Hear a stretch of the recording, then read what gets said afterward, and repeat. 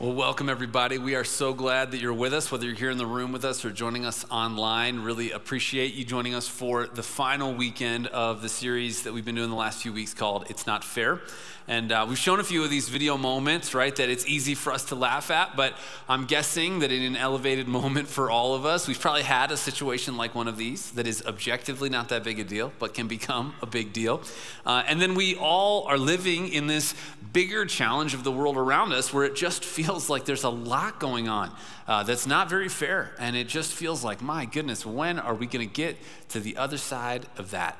And so we've talked about a few different interactions that Jesus has had and how actually it shows us that it's a really good thing that it's not fair, that we don't want to get what we deserve, that actually fairness would not help. And so we're going to look at one more of those today. But before we do, I'm going to pray for us. And if you've never been here before, never tuned in online, I pray kneeling. And the reason that I do that is because, man, we have a God that's worth humbling ourselves before. That as much as all this feels bigger than us and out of control, we have a God where nothing is too big for him. Nothing is beyond his reach. And so wherever you are in your faith, wherever you are this morning, would you just pray with me? God, we humble ourselves. We recognize how much bigger you are than us, than our circumstances, than this moment. Would you remind us of that? Whatever feels so all-consuming, God, would you put it in the perspective of you? We love you. It's in Jesus' name. Amen. So a few minutes ago in the pre-show they asked you a question. If you weren't here yet, you can go answer it now if you want on Facebook or YouTube, Church Online. Even if you're here in the room, there's the Eastern Hills app that has a chat feature you can use. We'd love for you to be able to answer questions throughout the message. And the question that got asked was, when did you not get the credit you deserved? And some of you guys answered that online. Bren said, being an identical twin, I feel like there were many times the twins were congratulated as one. I bet that feels very sad and probably very true in your life, right? Whether for you it's like class projects, maybe that was something for you can think back to. You're always the one who did the work and everybody else got the credit. Maybe for you it's a work project or a work idea that somebody else got the credit for, a bunch of people got the credit that you deserved, you felt like. Maybe for you, you're a student and you feel like you've been working for years in a particular club or sport, and this year, maybe it's your senior year, and you're living with all that looking way different than it ever has before, or maybe not even happening at all. If we think about it at like a bigger level, right, we think about the landscape that we're in as a nation right now, and maybe there's a subject or an issue or a candidate or a problem that you feel like isn't getting the credit or the attention it deserves, and so you find yourself frustrated because it just feels like things aren't getting what they deserve, right? When we take a step back and we look at that problem in our own lives, what we're going to look at through this interaction that Jesus has with a couple of his disciples is really, what does it look like to be a follower of Jesus who is a leader in our world? Now, I know that the moment I use the word leader, that for some of you, it's just easy for that to be the moment that you tune out, right? Football games have started, and so you're like, I'll just follow my fantasy team for the next few minutes on my phone, no big deal. Or for you, it's just easy to not give yourself any sort of credit that you're a leader, but actually leadership, as defined by Jesus, is just influence. It just means that you and I can make a difference. It means that you and I can have an impact through our lives. And so no matter where you are, we are all leaders. We all have the opportunity to have influence. And so for some of you, that's influence in a friend group or influence with family members. For some of you, that's influence at work. For some of you, that's influence as an employee or a boss somewhere. And then for some of you, you're influential in your own home as a parent or as a spouse. And what does it look like for you to be influential in the spaces and places that God has given you influence? Well, here's the lesson that Jesus is going to teach us over the next few minutes together, that we have to surrender credit to gain impact. If we want our life to matter, we want to leave a legacy, we want something different because of our life and the way we've lived it, we have to be less concerned with who gets the credit and more concerned with the impact that God can deliver through our lives if we are less concerned about that credit. Now we're going to step into a scene that Jesus has with a couple of his disciples and their mom. And as we look at that scene, we're going to learn three really important lessons. And the first lesson that we're going to learn is this, that seeking status is dangerous. Seeking status is dangerous. It is something that I think lots of us in our time do, whether we realize it or not. We look around and we're constantly measuring and comparing, like Kendall talked about last week, to other people, and we're trying to figure out, is this fair? Is that fair? Am I getting what I deserve? Are they getting what they deserve? But I'm telling you, seeking status is not just neutral. It's not that it just doesn't matter. It's actually toxic as it relates to you and me living out this influence that God has designed us to live out. But as we look at that part of the story, I'd love for you to answer this question wherever you're watching or in the app, here in the room. Answer this question: what is a driving condition that scares you? For some of you, you have a really sweet ride and nothing scares you, totally fine. And then for others of you, it's completely on the other end of the spectrum. Maybe for you, it's conditions. Maybe for you, it's a specific situation. Would you share that wherever you're watching today? See, at this point where we step into in Jesus' ministry, he is doing more and more teaching with an authority that nobody's ever heard before. And he's telling them things that they were like, it was just, everything was blowing their mind. In addition to that, the thousands of people that were watching him teach, they were also seeing him do incredible miracles. He was doing healings and incredible things that nobody had ever seen before. And so it was obvious at this point in his ministry that things were kind of going up and to the right. And because of that, because of this growing influence, because of this growing audience, there was this big deal that was happening underneath that, where basically everybody assumed that the kingdom he was here to establish was an earthly kingdom.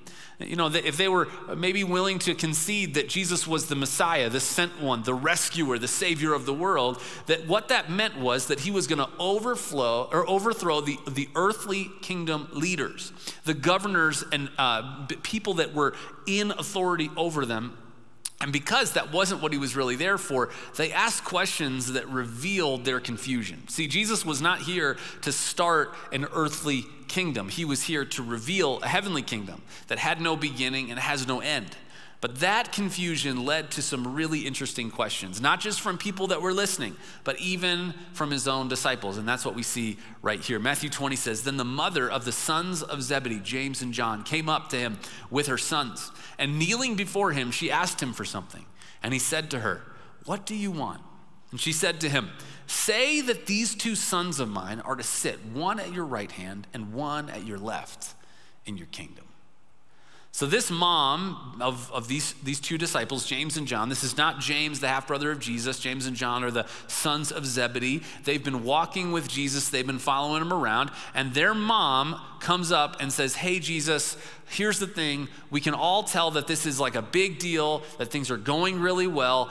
So when you get into your earthly kingdom, when you've set up shop, when we've overthrown the leaders that nobody likes, can my boys sit at your right and left? Like, I'm not here to tell you how to do your job, Jesus. You can pick, but I think James would go really well at your right and John really well at your left." Like, she is officially in meddling territory. We've all been kind of devastated in the last couple years, right? Because we found out that Aunt Becky from Full House did this giant college admissions scam, right? This is like the Aunt Becky of 2,000 years ago trying to advocate for her two boys. But actually, what we discover is that in the book of Mark, who also writes about the life and ministry of Jesus, Mark kind of gives us some clues that this was James and John's idea. They put their mom up to it. And the reason for that was because they really wanted the status. They wanted all this to be worth it. They wanted it to be that down the road, when everybody got seen as, okay, they were with him, they were by his side, they wanted to be able to have the status that showed that was the case the whole time. And unfortunately, while we might not ask Jesus to sit at the right and left side of his throne in his kingdom, we are often status seekers also. And we don't, like they don't, even understand what they're asking for, right? Because here's what happens. When you and I prioritize status sticks and it seeks credit and comfort. Those are its two highest priorities. And so we find ourselves in a time where we are far more interested in looking like we're making a difference than in actually making a difference. And Jesus is going to show us simply how important it is to understand the difference between those two things. I think we're all a little tired, aren't we? That it feels like there is this performance activism almost every day on social media. And if you don't do it, you're a terrible person and you have to keep up with it, and it feels like it gets made up all the time. It's like pretty tiring, right? So we all do the things. Now, we all know that makes no difference, right?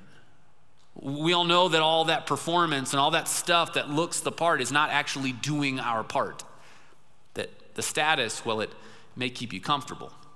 Well, the status may make you feel like you're making a difference. Actually making a difference, Jesus is going to show us, is a lot different than that. And if we prioritize status, it's extremely dangerous. It puts us in a place where we become confused, that all of a sudden we think that just looking the part is enough, when looking the part actually can be a barrier to making the difference that Jesus wants us to make. I asked you a question a couple minutes ago. What is a driving condition that scares you? And a few of you guys answered online. Jason said, zero visibility fog. You just don't know what's about to pop out. Absolutely. Lucinda said heavy snowfall, for sure. I'll tell you a story about that in just a second.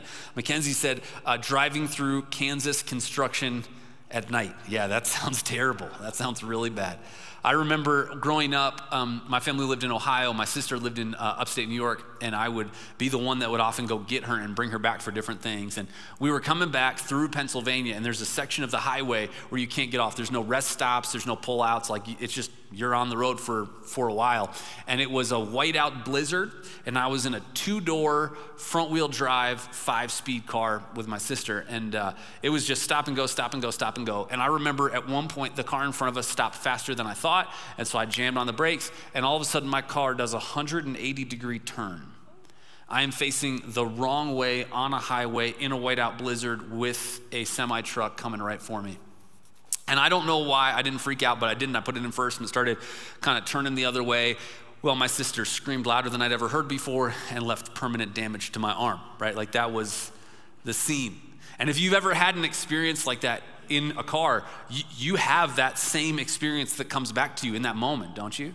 When the road conditions get to those kinds of conditions, all of a sudden it's not just, I need to be careful. It's like, I know why I need to be careful. I've lived through this before, right?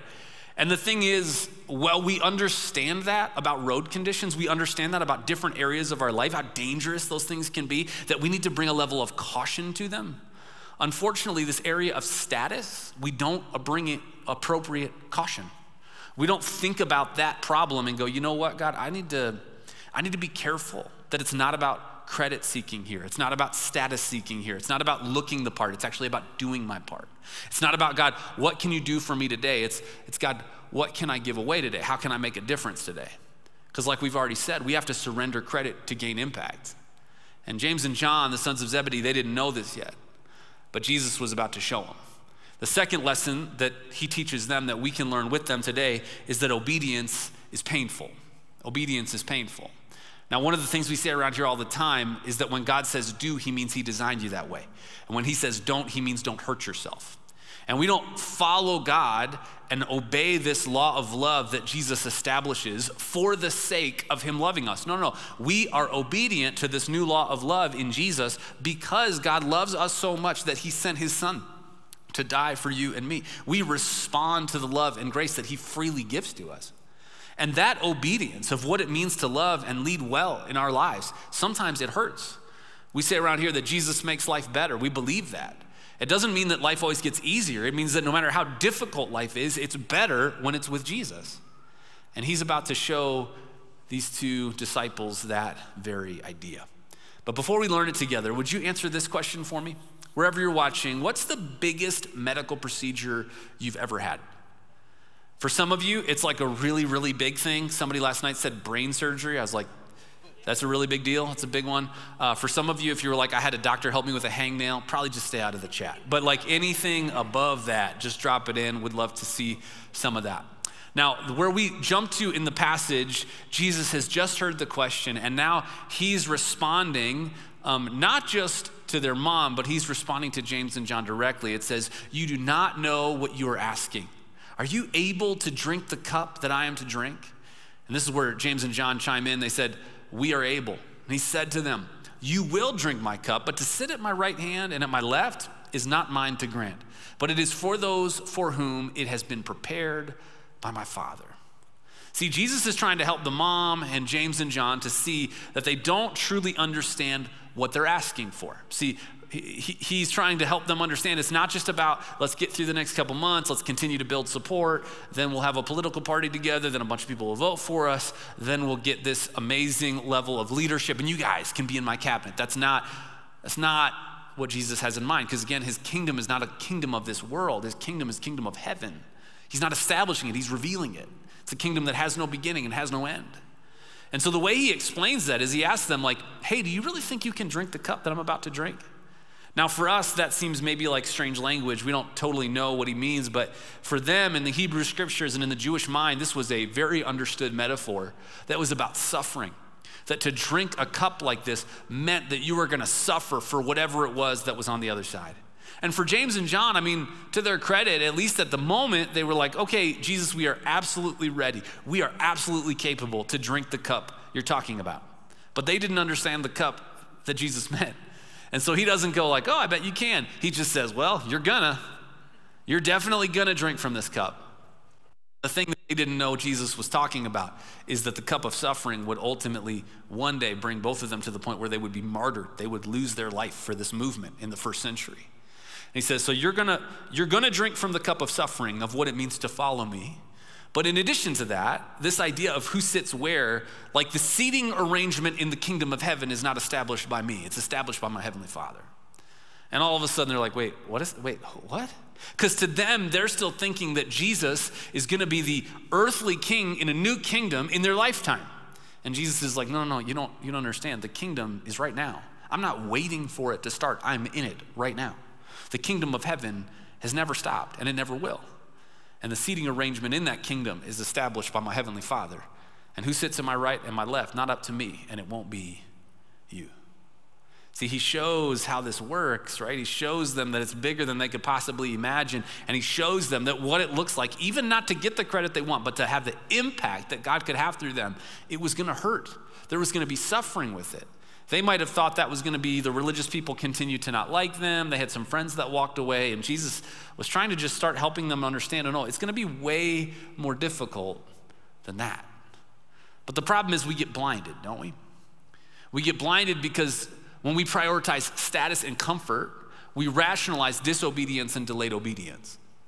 When we decide that status and comfort are the things that we are primarily seeking, here's what takes place. We decide what it means to be successful. And so because of that, we start coloring outside the lines and cutting corners, and all of a sudden, God must have me want to be with that person. God must have me want to have that job or live in that house or drive that car or make that amount of money.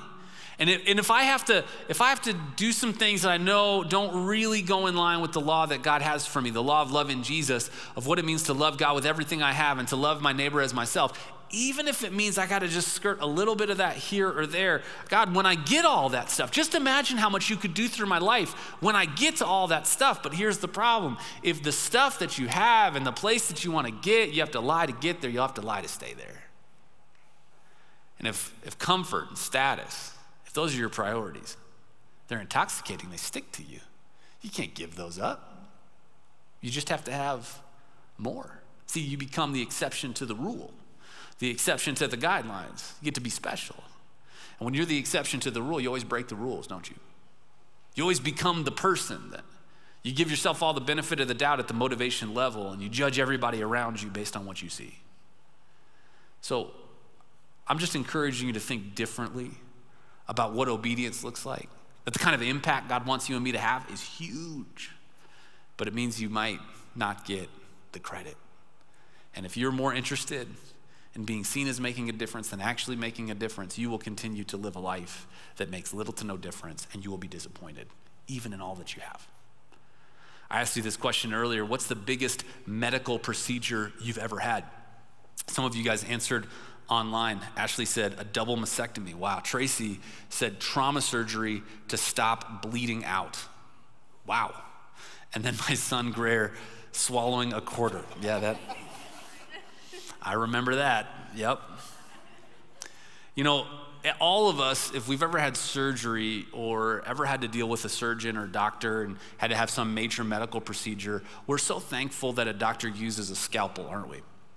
Because when a doctor uses a scalpel, what that means is they're being precise. They know exactly where they need to deal with in our body to take care of whatever's wrong with us. None of us would say, you know what, doc, if you could set that scalpel down and pick up a sledgehammer instead, that'd be really helpful.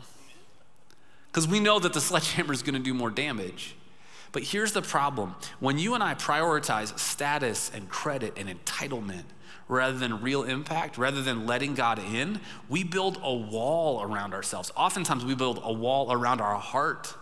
And God, who would much rather use a scalpel to work in the areas of motivation and priority and those disconnected areas of your life, he has to use a sledgehammer to get through.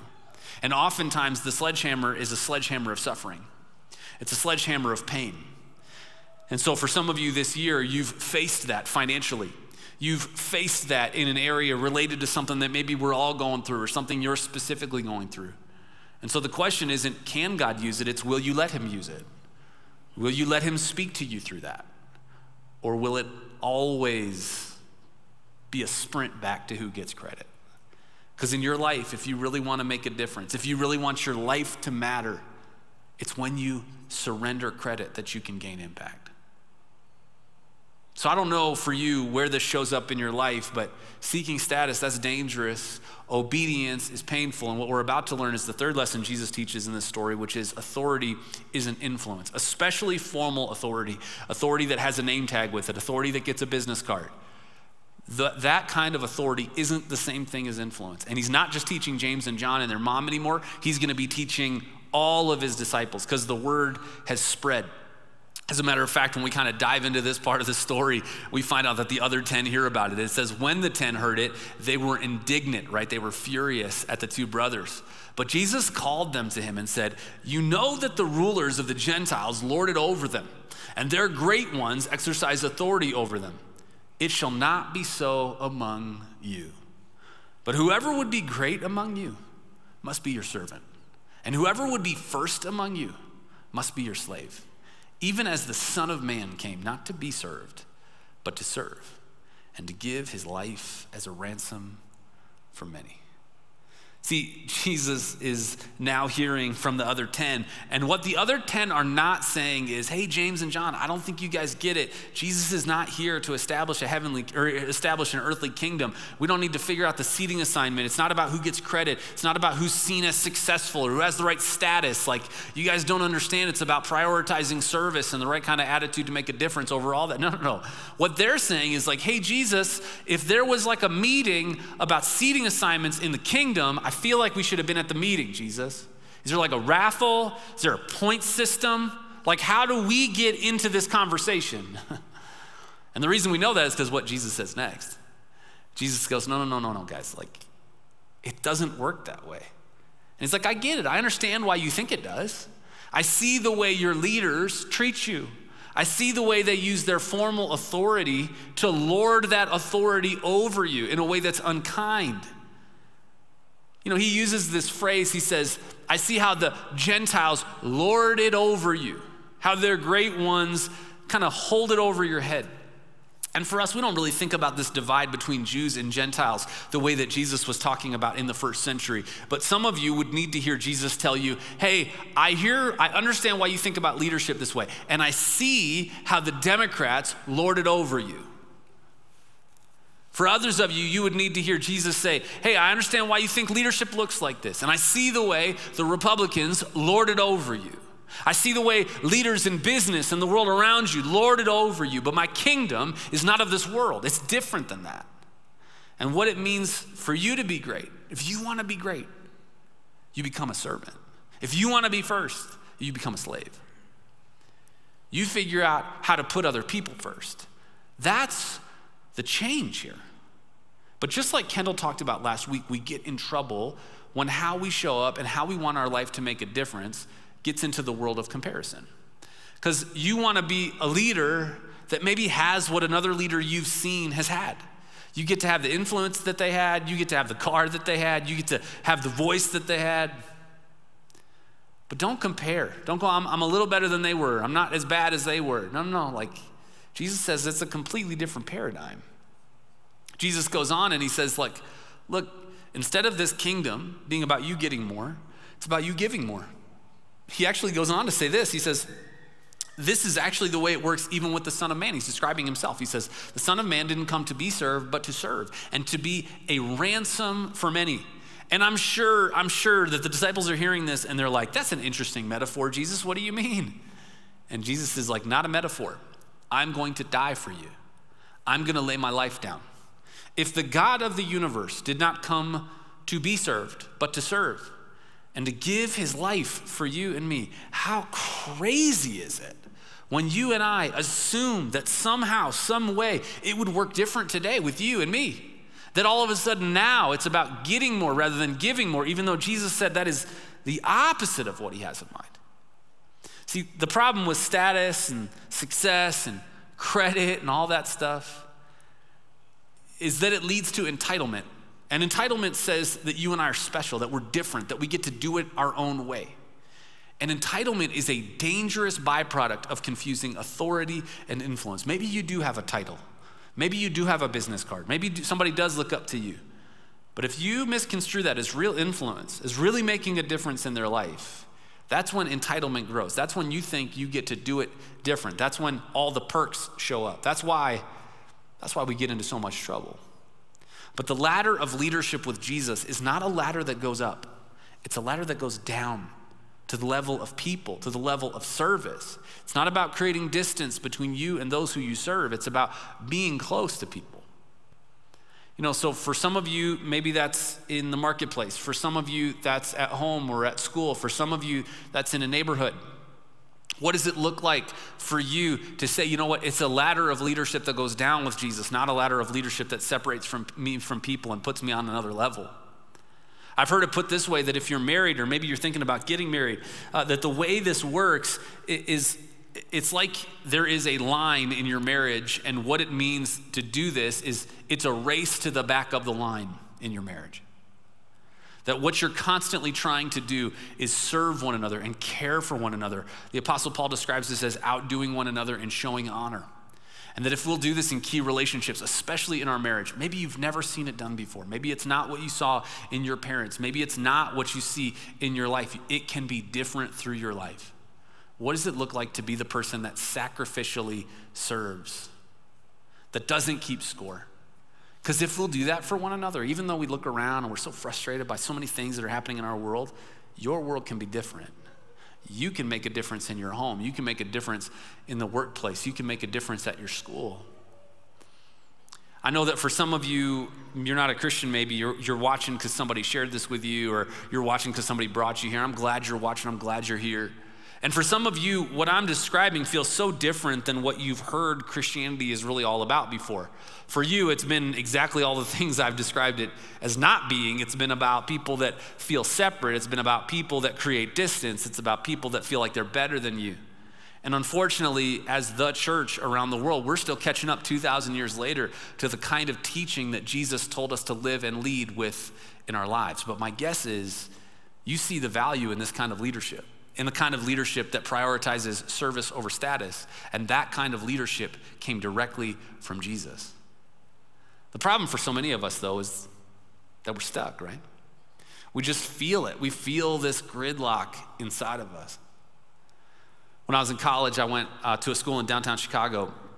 And I remember the first time I was driving around during the day, especially between like 3 and 7 on weekdays, it was just a parking lot when you're on highways. And the first few times that you do it, you're like so frustrated about it, trying to find out the reason why it's happening. And if somebody from Chicago is with you, you'll say something like, man, who is the moron that is parked on the highway somewhere up here? Like, can't they just get out of the way? Like, just push them. How do we do this? And then you discover, like, well, there are accidents in Chicago like anywhere. It's actually different in Chicago in some respects because of the way the highways are built. It doesn't take an accident to create that problem. It just takes people at the front of the line slowing down a little bit. And it creates this chain reaction where by the end of the line, wherever you are, it's a parking lot. And I know that everybody in Denver thinks that our traffic is really bad. It's not great, but trust me, it's not that bad yet. And the thing is, like, that's annoying when you're driving, but I think we all feel that same kind of gridlock in our world, don't we? There are really big problems that we're trying to face. And from where I sit, we're being pitted against one another. And you have leaders and politicians that basically have decided, if I can just slow down a little bit, because if my idea can't be the idea and I can't get all the credit for it and all the power from it, I'd rather go to my corner and do nothing than be a part of a better solution. And so we have people that are doing this over and over and over again on every political side, and we're just left holding the bag. And maybe you're experiencing that at work. Maybe you're experiencing that at school. I think we're all experiencing it to a certain extent around the world right now. But we can be different. Jesus did this in the first century. He began a movement of people that prioritized service over status, of people that would let their comfort go for the sake of impact to the world around them. We can do it again. Because as much as all that's frustrating around us, what we get to control is us. And so what is it in your life that needs to change? Where does the gridlock need to adjust? How can you make a difference and not just be seen as someone who wants to make a difference? And the area that I want you to think about is at a personal level, where are some of those areas and relationships in your life that are in gridlock too? And maybe it's because you're just not willing to own your part of it. Maybe it's that this problem has always been somebody else's. And maybe you've never heard this before. Maybe this is new information. Maybe you're just hearing it for the first time in a long time. But no problem is ever entirely one person's fault. You always have something you can own. And it might feel like the piece of the pie that you can own is pretty small. But if you really want to break up the gridlock in relationships in your life, it starts with you being willing to genuinely own the piece that you can own. Will you? Will you take a step back and really let that happen? Or will it always be somebody else's fault? Will it always be somebody else's problem? Because that kind of status seeking, that kind of I need to protect me, my comfort, my position, that's an exhausting way to live. I'd love for you this week to be thinking about and maybe asking yourself this question in lots of different spheres. Where are you seeking credit over impact? Maybe there's a specific thing right now you can think of, right as I say it, that you need to let go. You say, God, I don't care who gets the credit for this. I just want to be about seeing your kingdom revealed. I just want to be about seeing progress made. I think there's something so much better than you and me chasing status and chasing credit and chasing the appearance of making a difference. Well, nothing really changes. It might not seem fair that you don't get credit, but it's better. Because the impact on the other side not only protects your heart from the pride that would come maybe from you getting that credit, but it lets the momentum of this servant leadership that God established 2,000 years ago continue through your life. Can I pray for you? God, I pray for every single person here. I pray for every person watching online. That wherever, God, we need to take inventory in our lives, in our relationships, in our connection with you, that we would. And God, there are so many different challenges that we feel today. And God, I believe that for so many of us, we can actually be a part of making a difference if we'll simply surrender it to you. I pray that we would. I pray, God, that even today, you would speak to us. You would challenge us. You would point us back to the kind of difference you want our lives to make. We love you. It's in Jesus' name. Amen.